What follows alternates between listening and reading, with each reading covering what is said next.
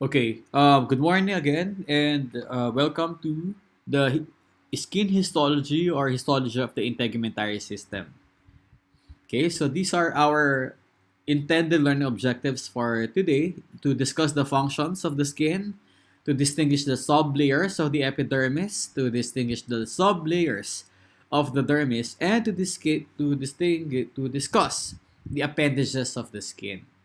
So as we all know, no, skin class is the largest organ in the body. It comprises the 15 to 20% of the total weight of our body. Its function is for integument and for cutaneous covering. And this is the skin. If you see the monitor from this tip of the pointer up to this area is the epidermis, and we have five layers of the skin, which will be discussed later. The dermis has two layers, the papillary layer just beneath the epidermis and the reticular layer. The reticular layer of the dermis is also known as your dermis proper or the reticular dermis. And as we all know, the subcutaneous layer is not a layer of the skin. All right? So it's the subcutaneous, or this is where your adipose tissue is found.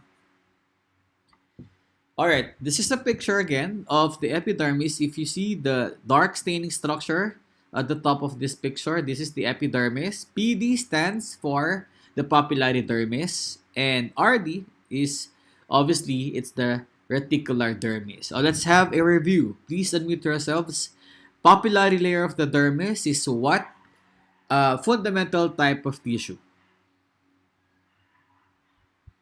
Huh? Connective. Connective. Very good. What is the subtype? Um, Subtype is Active proper. connective tissue proper, and the specific subtype is your loose connective tissue. Two. Your reticular dermis, on the other hand, is what is its fundamental type of tissue? Connective. Connective tissue. What's the subtype? Dense regular. Connective tissue proper. And what is the subtype? Is irregular. Dense Dense regular. irregular. Irregular connective tissue. What about here? This is the subcutaneous tissue. What is the fundamental type of tissue? Connective pattern. Connective. But then what is the subtype? Adipose. Very good. What is the parenchyma of this tissue pointed right now? That's Yellow. it. Adipocyte. Red. Deposit. Adipose cells or fat cells. Okay. Now, the integumentary system or the skin functions as the following: for protection, sensory, thermoregulatory, metabolic, and sexual signaling. Now let's discuss this one by one. Protection, meaning it's a protection. It's a physical barrier against thermal and mechanical insults. No, for example, you have your friction against most potential pathogens. This is the first line of defense against potential bacterial, viral, or any pathogens or microorganisms. These microorganisms will penetrate the skin, and what is the role of your skin? It alert the resident lymphocytes and antigen presenting cells in the skin, and the immune response is mounted already. So I also serves as protection is the melanin in the epidermis. It protects you or protects us. It protects our cell nuclei from the UV radiation. The melanin is produced also in the skin. Permeability barrier against excessive loss or uptake of water. So it's not just for purely infection purposes or protection from UV light, but it also prevents us from dehydration. Okay? Selective permeability. This one allows some lipophilic drugs to be administered via skin patches. Now, what do you mean by lipophilic drugs? Lipophilic drugs, gusto, fat. Okay, gusto ng lipo, gusto ng fatty. And these fatty drugs, example of which are your steroid hormones and other medications. Okay? When you say lipophilic, they are fat loving or lipid loving. Okay. Skin as a sensory organ is the largest sensory organ. It has a constant monitoring of the environment. Now, when we say sensory receptors, now this will be responsible for touch, pressure, pain, and temperature. This will one sensory receptor which will be discussed in the laboratory is the Meissner's corpuscles. This is responsible for light touch. Okay, iba kasi yung pressure. Ang pressure is the Pacinian corpuscles, while the light touch is the Meissner's corpuscle. Now, skin is a sensory organ. It helps regulate the body's interaction with the physical objects. Okay. Right. How about thermoregulatory function? Since it has an insulating component, it has hairs and adipose tissue, it is a major organ for thermoregulation. It accelerates heat loss and through sweat production, and it has a dense superficial microvasculature, meaning it has blood supply. So when it comes to changes of temperature, skin has thermoregulatory function. What about metabolic function? Skin or the cells of the skin synthesize vitamin D3. And this is important for the calcium metabolism, for reabsorption, and proper bone formation. Local action of ultraviolet light on vitamins precursor, that's the D3. So we need we need ultraviolet light to synthesize the vitamin D. So we need, enough sun exposure every day. Metabolic function also, the sweat, removes excess electrolytes, and the subcutaneous tissue, as you all know, is the adipose tissue, stores energy as fat. No, but naging metabolic function siya?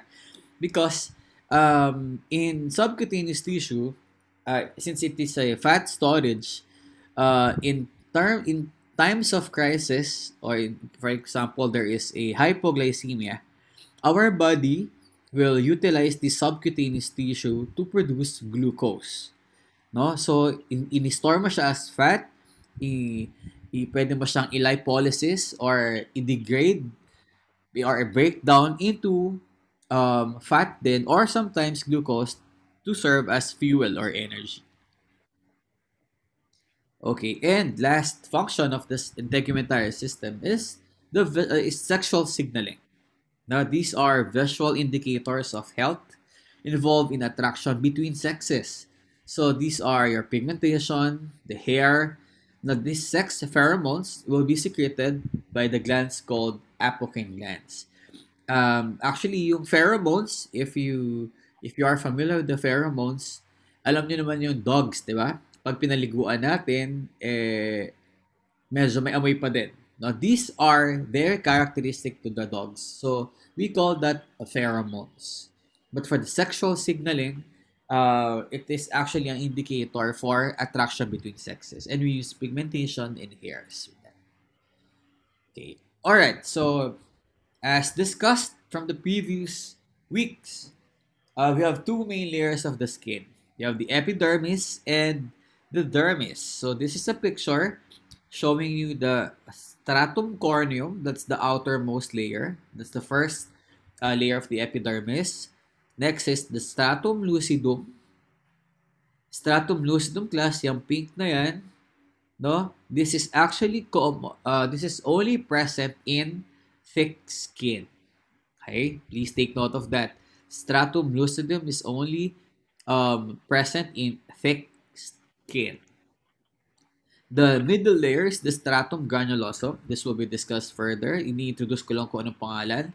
Stratum spinosum is the thickest layer of the epidermis, and the stratum basale is the one that is adherent to the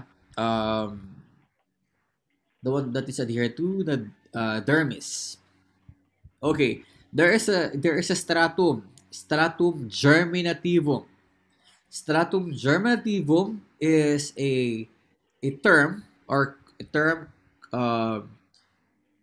if the stratum spinosum is joined with stratum basale. Yan. Stratum spinosum plus stratum basale equals stratum germinativum. Okay? Ulit. Stratum corneum as the outermost. Stratum lucidum is the only layer that is found in the thick skin. Stratum granulosum is the middle. Stratum spinosum is the thickest. Stratum basale is adherent to the dermis. When you combine stratum spinosum and stratum basale, they are called stratum germinativum. Okay. Now, look at the right side of the skin. This is your dead keratinocytes. Actually, the stratum corneum is the one that is continuously shed. Ayan po yung libag. So, that would be the dead keratinocytes. Now, from this area na magkakaroon ng keratinocytes, aakyat yan, and then aakyat, and then these are the living keratinocyte.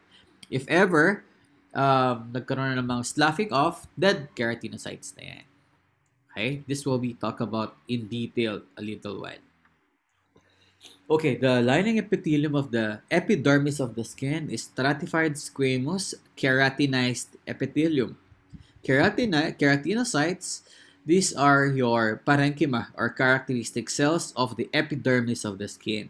Now, class, we have much less abundant cell types, and these are your melanocytes, Langerhans cells, and Merkel cells, which will be talked about later.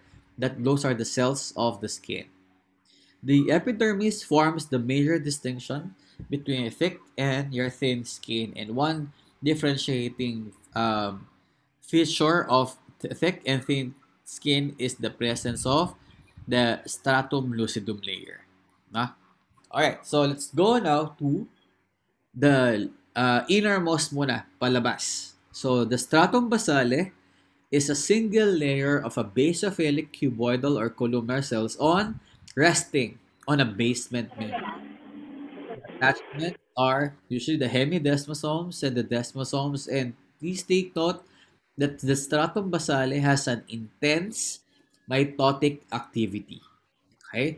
Progenitor cells, it has an intense mitotic activity. So, ibig sabihin yung mga cells na nasa stratum basale, it has mitotic figures. Okay, the epidermis, take note, class, that it is renewed every 15 to 30 days, depending on the age, on the region of the body, and other factors. Now, also seen at the stratum basale is the cytoskeletal keratin filaments.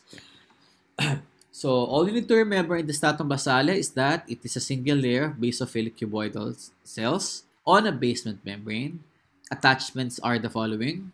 It has an intense mitotic activity, and the stratum basale specifically, it has a cytoskeletal keratin filaments. Okay, so class, if this area right here is the epidermis, this is the corneum, this is the granulosum, S would be the spinosum. Itong layer na to, single layer of cuboidal cells, that is your stratum basale. Basta naka-adhere sa basement membrane at malapit sa popular layer of the dermis or the dermis, that's your stratum basale. Okay? Alright, so let's go now to the stratum spinosum. The stratum spinosum is the thickest layer of the epidermis. It is characterized by a polyhedral cells with central nuclei, and in the stratum spinosum, you will see that there is a synthesis of keratin and proteins. Some cells may still divide, and this is the term. Stratum basale plus stratum spinosum is stratum germinativum. But all I want you to remember in the stratum spinosum is the presence of tonofibrils.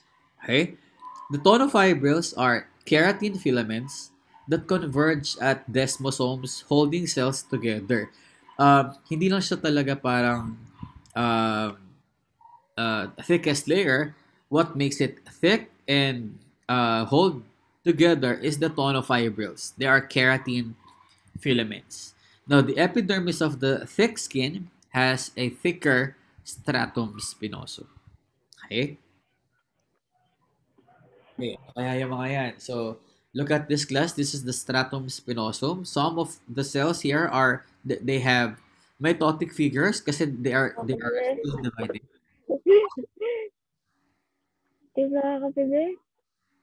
Hello? They are still dividing. Bakit? Lang? Please turn off Bakit ko lang? the lima. Please mute yourself. Sorry po.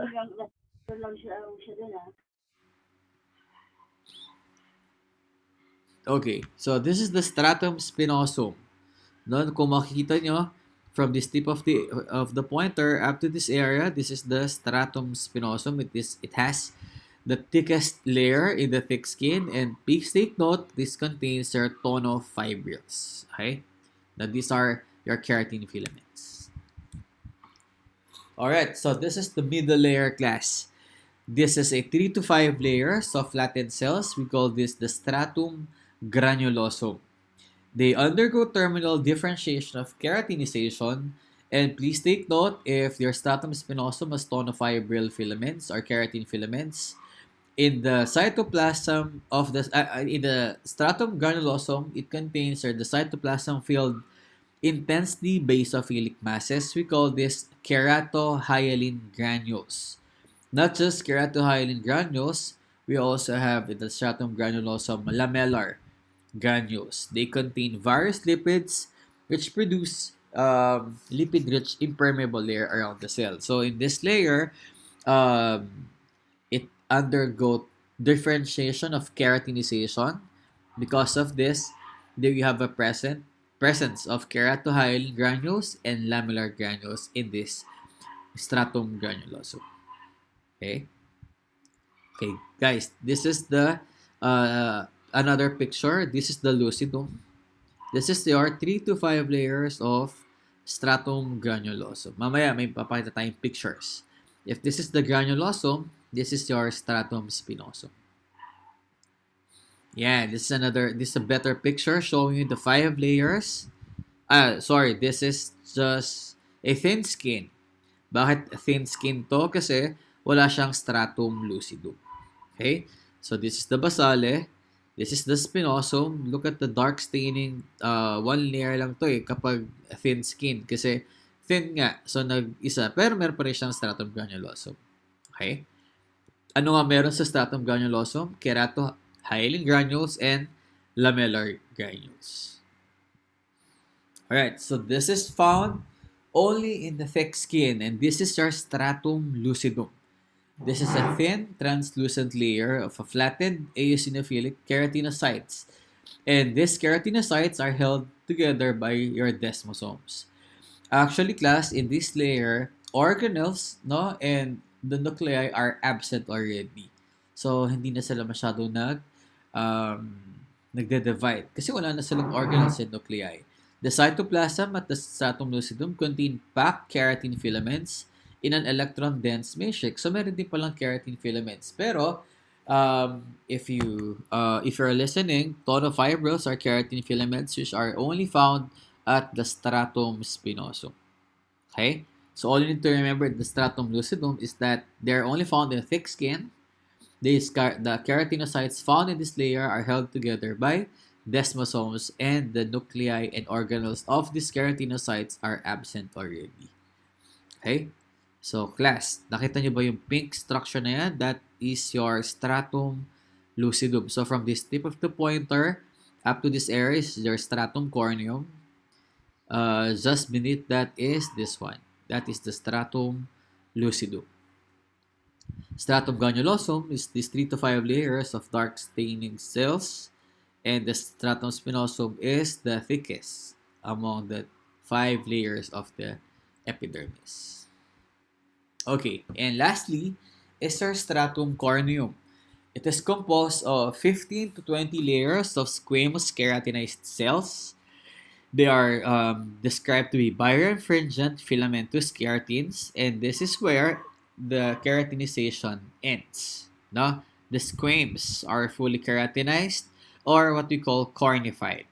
And please take note that the stratum corneum continuously shed at epidermal surface. So this is from the tip of the pointer up to this area is the stratum corneum. This layer is continuously shedding. Okay? Alright, so what are the differences between thin and thick skin? Look at the stratum corneum. In the thin skin, alam natin na kasing kapal yan, katulad ng thick, pero no, makita nyo maraming spaces sa thin skin compared to your thick skin. And another is the stratum lucidum. Where can we find stratum lucidum? Only at the thick skin. There. Okay? There's no stratum lucidum in thin skin. Stratum spinosum is still present, and stratum basale, they're both present in thin and thick skin. Okay? Alright, this is just a differentiation, a table showing you the thick and thin skin. So where are they located? Look at your palms and soles. So these are your thick skin. The number of layers of the epidermis is 5, including the stratum lucidum, and the thin skin contains only 4, without stratum lucidum. Look class, if look at your palms and soles, nakita ba kayo dyang hair follicle or buhok? Wala, di ba? Because hair follicle, the erector pili muscle, and the sebaceous glands, lahat ng tong naka-X na to sa thick skin, this is your pilosebaceous unit. Again, this is the P-I-L-O, sebaceous unit. It is composed of your hair follicle, erector pili muscle, and sebaceous glands. So, ito ay wala sa thick skin. Pero, meron siya sa thin skin. Okay? What else? Parehas ba sila may sweat glands? Yes. Parehas nagpapawis ang thick and thin skin. Alright, so we're done with the functions of the skin and the different layers of the skin. All you need to remember is the different layers, sublayers of the epidermis, what are its distinct characteristics, and the comparison between thick and thin skin. Okay, let's go now to the cells of the epidermis. These are keratinocytes, and as you all know, keratinocytes is the parenchyma, melanocytes, Langerhans cells, and Merkel cells. Yan. So, principal cells or parenchyma, the main function of a keratinocyte is to synthesize keratin. Keratin is a family of 6 polypeptides with molecular masses ranging from 40 to 70 kDa. So, in keratinocytes, pag tinanong ko sa practical exam at nakaturo dun sa epidermis at may muscles, identify parenchyma, you'll answer keratinocyte. What is the function of the cell pointed? Synthesize keratin. Okay, is that clear? Okay, these are all keratinocytes. What again is the parenchyma of the epidermis of the skin? Keratinocyte. What is the number of nucleus? It's mononucleated. Location of the nucleus is centrally located. The arrangement of the keratinocyte is what? It is arranged in layers or sheets. Okay, next cell of the epidermis is the melanocyte. Now look, they are found in the basalis epidermis. Okay, basal epidermis or stratum basale. They synthesize not keratin, but they synthesize pigment melanin in melanosomes. Yan, pakibilugan ng melanin, pigment. It transport from melanocyte na nasa basale, they transport to keratinocyte, and the melanocytes, its function is to protect nuclear DNA from ultraviolet damage. Now, for every melanocyte, it is composed of a 5 to 6 basal keratinocytes. With all this description, I want all you to remember that these melanocytes are pale. It has a pale staining cytoplasm. Ano ba tayo? Yun. These are your melanocyte. Nakita niyo, class? These are all keratinocytes. All keratinocytes. And this is a melanocyte. It has a pale looking cytoplasm, and they're only found in the basal epidermis. No? Another picture of your, no? Nakita nyo? These are all keratinocytes, but this is a melanocyte. It is found at the stratum basale, and it has a pale staining cytoplasm here. Okay, those are the melanocytes, no? Makita natin yan kasi merong nucleus, merong cytoplasm, pero it has pale cytoplasm. Okay, look at this picture. If these are the melanocyte, what does it secrete? Melanin pigment na nandun sa melanocyte. Now, the melanin pigment will go to the keratinocyte. So, this is a keratinocyte melanin pigment. Okay? This is also a vesicle with melanin. So, melanin is produced by melanocyte. That's all you need to remember. Okay? All right, so next would be the Langerhans cells. The Langerhans cells are your dendritic cells. They are actually your antigen presenting cells. They are your monocyte phagocyte system that is found only in the skin. Okay?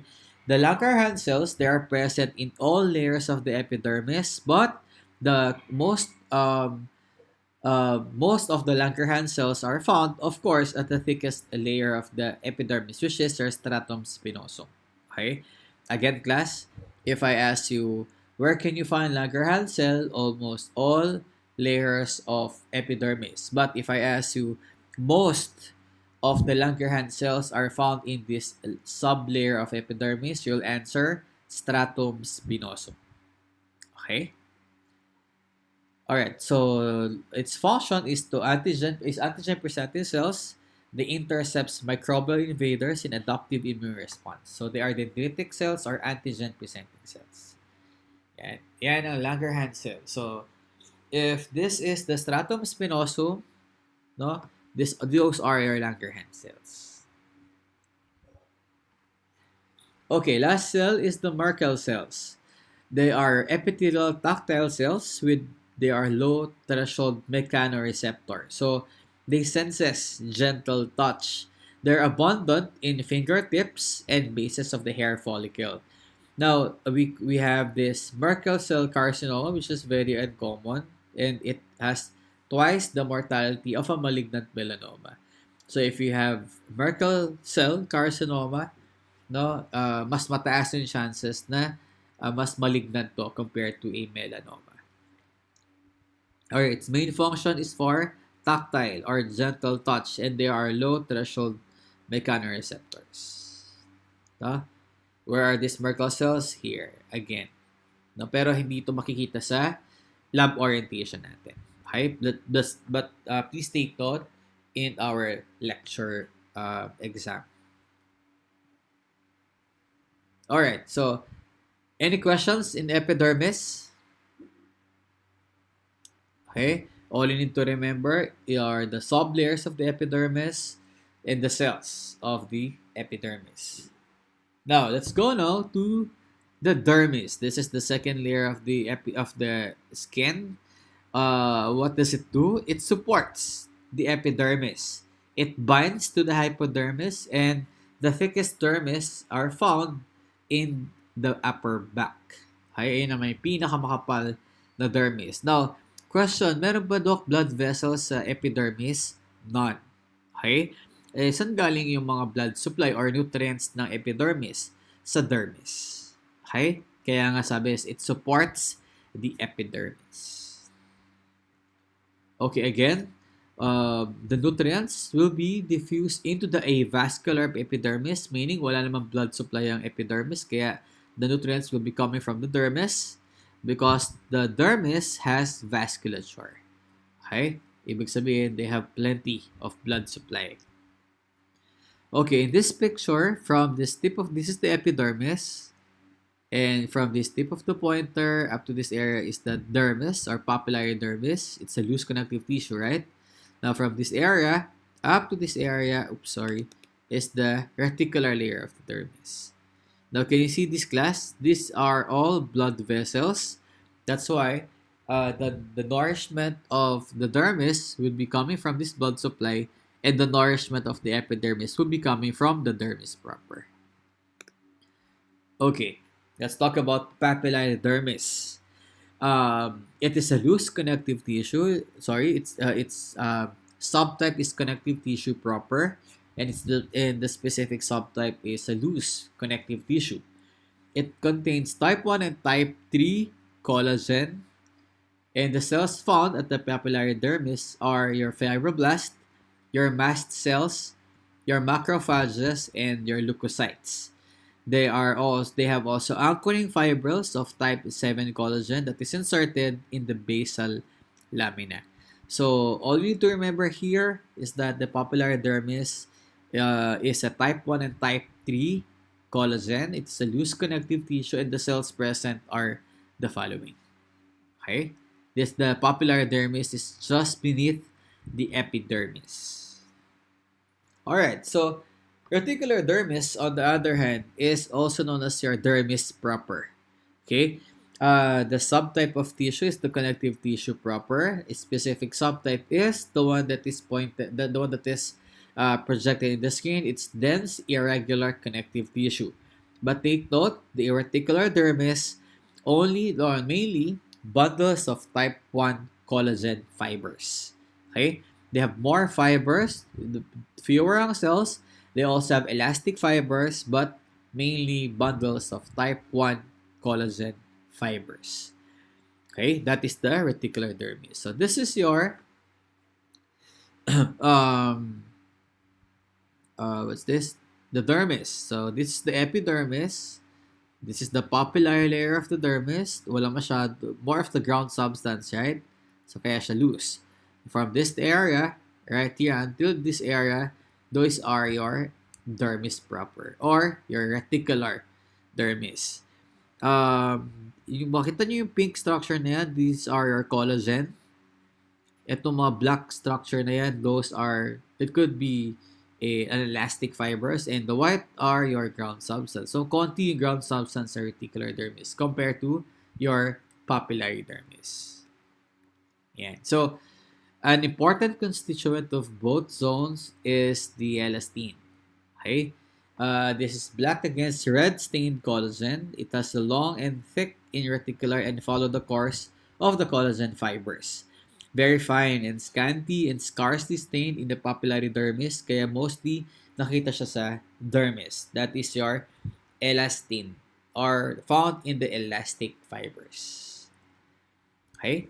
So those are, no, yung black structure na yan, those are your elastic fibers.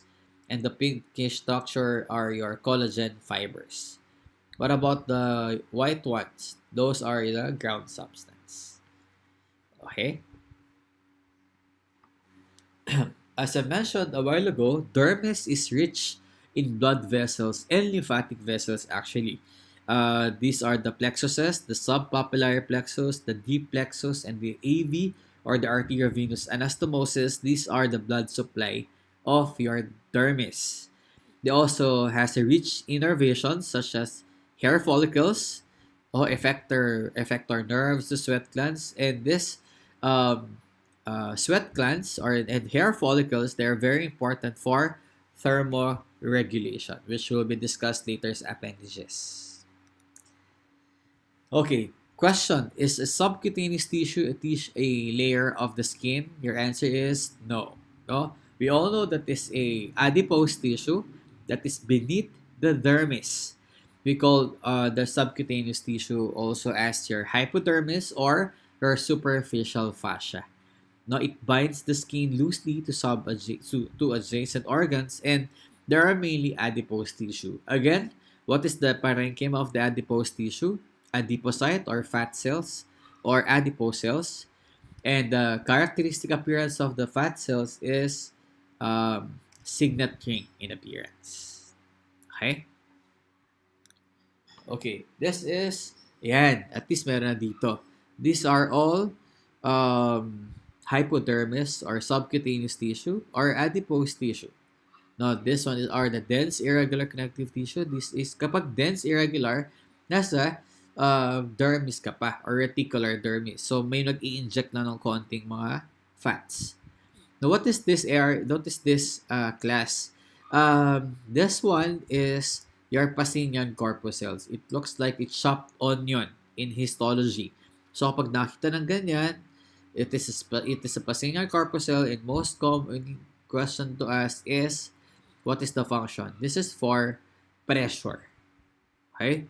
This is for pressure or um, vibration. Pero mostly pressure. The Pacinian corpuscles. Okay? Alright. Also, found in our skin are the sensory receptors. And we have an unencapsulated and encapsulated. So please take note of the unencapsulated or if it is capsulated. Under unencapsulated are your Merkel cells, your free nerve endings, and your root hair plexuses. While your encapsulated receptors, example of which are your Meissner's corpuscles. Your Meissner's corpuscles respond to light touch or low frequency stimuli that are present in the fingertips, palms, and soles, and they decline as one ages, sadly. Not the Meissner's corpuscles. Where are these Meissner's corpuscles found? They are found at the dermal papilla or the papillary layer of the dermis. Diyan sila nakalocate ang Meissner's corpuscles. Usually, ang questions to ask yan, this is a Meissner's corpuscles, no? If this is the stratum basale, usually, nandyan lang siya sa papillary layer of the dermis. Okay? Can you appreciate, class? This is your Meissner's corpuscle. Nucleated siya, tas pahaba. So, if I ask what is the structure pointed, answer Meissner's corpuscle. What is the function of the structure pointed? For light touch. Where it is located? Papillary layer of the dermis or dermal papillae. Okay? So, ayan yung mga pwedeng questions in the practical and in lecture laboratory, in prelims. Okay? So, we're done with epidermis, dermis, the dermis proper, and sensory receptors. Let's go now to the skin appendages. Okay? Your skin appendages. Sabi natin, if my hair follicle, no?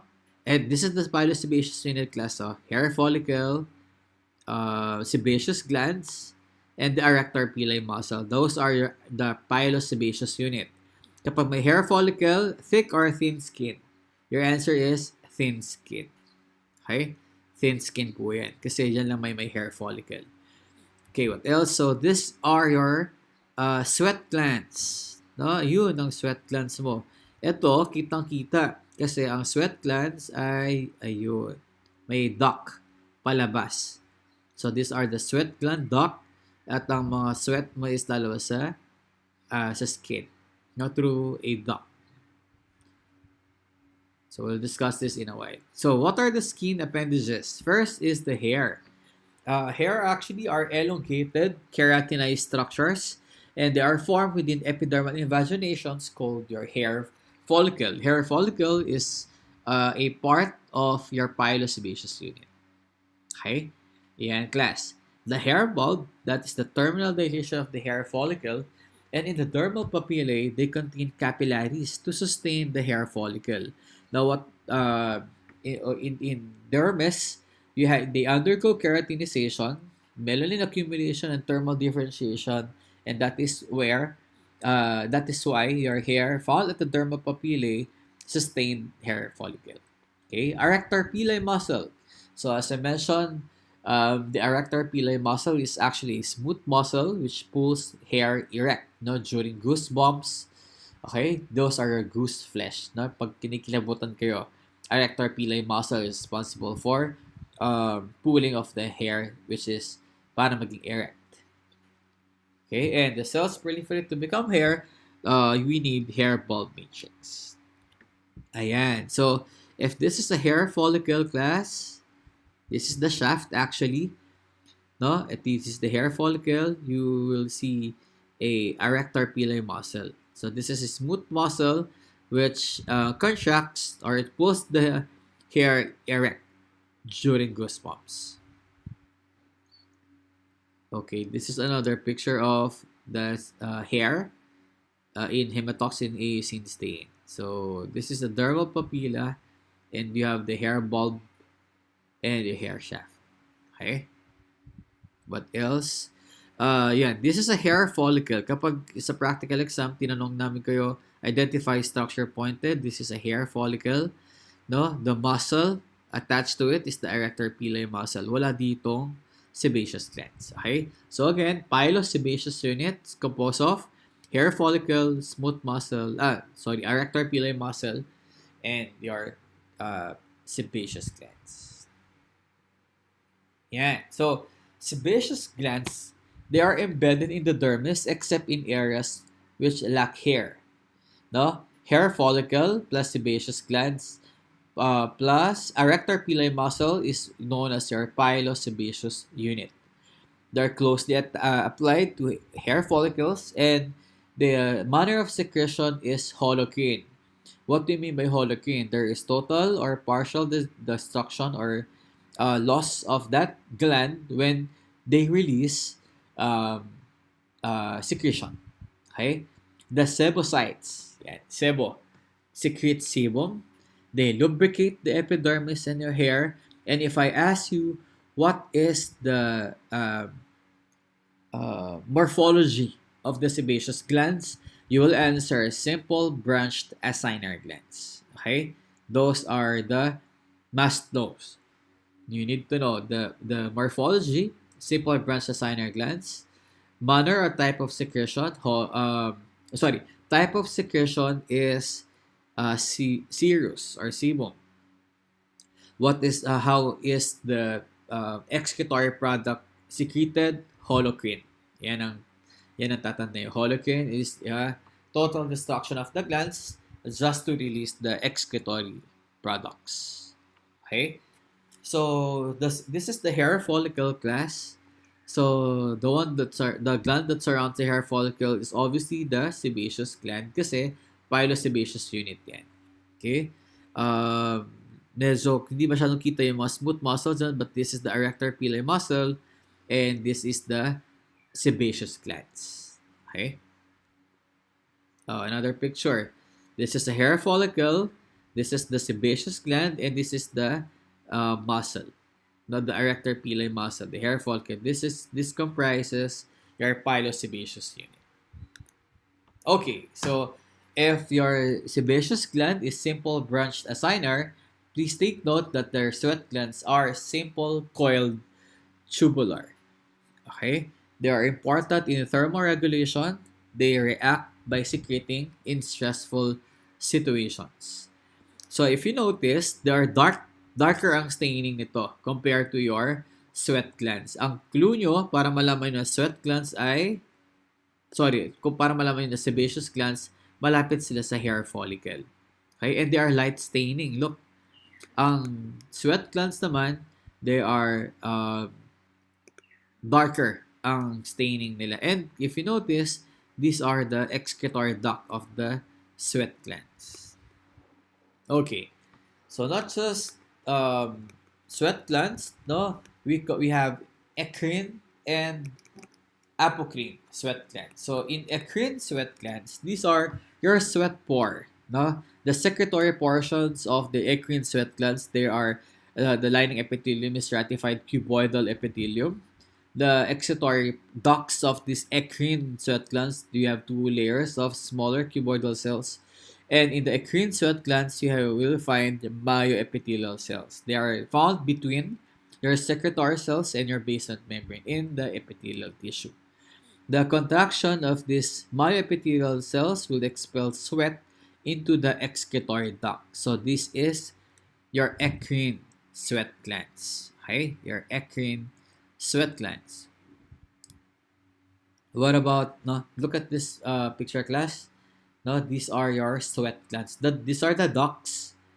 Ducts yung gitna na yan papuntang labas. So these are eccrine sweat glands. How about apocrine sweat glands?